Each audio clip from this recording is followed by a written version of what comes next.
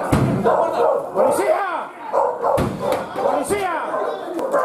the early morning hours of November 15, 2016, the United States Secret Service and the country of Peru conducted a counterfeit operation that was 2 years in the making.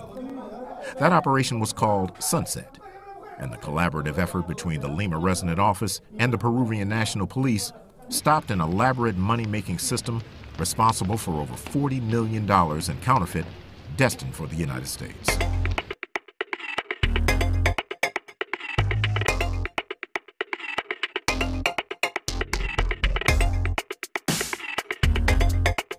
For years, South America, in particular the country of Colombia, was the center of distribution for counterfeit currency headed for the United States. Increased investigative efforts with that country forced the illicit operations to a new location, the country of Peru. Due to the success of the agents and the Secret Service mission with the Colombian National Police and with the entities and with the engagement we formed there, we were very effective at doing what we did. As a consequence of that, normal displacement occurred and those crimes started moving out throughout South America.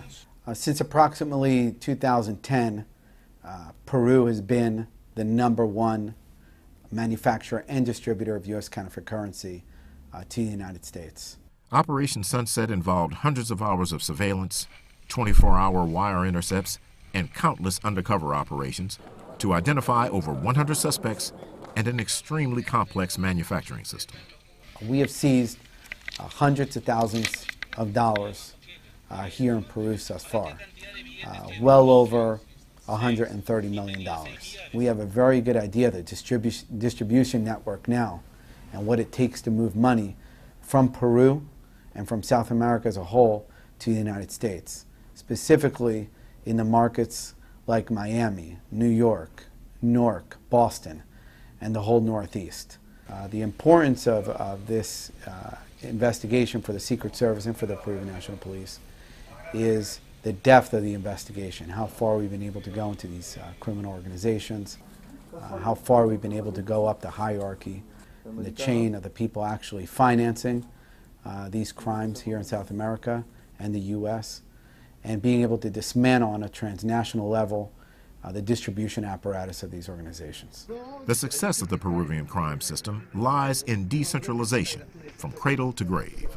They start off, obviously, with the design, the financing, right? The overall financing of making the bill, the design of the bill, the burning of the plates, the actual printing of the counterfeit money, and then the recruiting of the mules, and then finally the final distribution phase to the U.S., and then obviously selling it in the U.S. All those processes along the way are separate. So it's made it much more difficult to work these investigations and work your way up the hierarchy in the organizations to get to the top. By affecting not only the low-level distributors, but also the manufacturers, the people packing the money, recruiting the mules to bring the money, packing the containers, and most of all, financing the distribution of U.S. counterfeit currency, we believe strongly that we'll have an impact on over 65 to 70% of the U.S. counterfeit currency from Peru coming into the United States. Dismantling a counterfeiting apparatus of this size could not have been accomplished without the partnership of the Peruvian National Police. Being that we have a very small footprint here and we're a small office, we have to leverage with our counterparts. We have to form those important relationships and learn how to work with them to still complete our mission.